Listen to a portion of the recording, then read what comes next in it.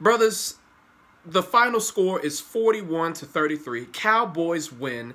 The San Francisco 49ers, they threw for a Hail Mary at the end of the game. Of course they got it, but it doesn't matter, so who gives a shit? CeeDee Lamb, he recovered the onside kick and ran it in for a touchdown. That was unnecessary, but, I mean, hey, he did it anyway. It just feels good. It feels good, brothers. I understand. I'm Team Tank. I get it. Like, we need the best draft pick possible because our team isn't good. The Dallas Cowboys are not good. Despite us going on a 2-game winning streak, we are not good. We beat 2 sorry-ass teams. The San Francisco 49ers, they are the most injured team in the league by far.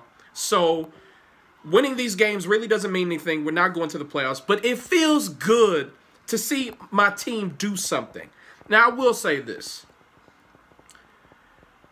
The Dallas Cowboys winning these, on this 2-game winning streak, winning these games, ruining our draft stock, it's like eating an entire bag of hot Cheetos, knowing that you're going to pay for it in the morning. This is like eating a big-ass meal from Taco Bell, knowing that you're going to pay for it.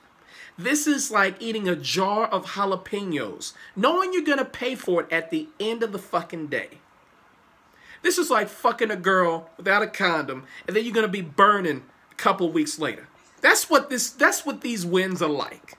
That's what these wins are like. They're going to bite us in the ass. That must be my cousin.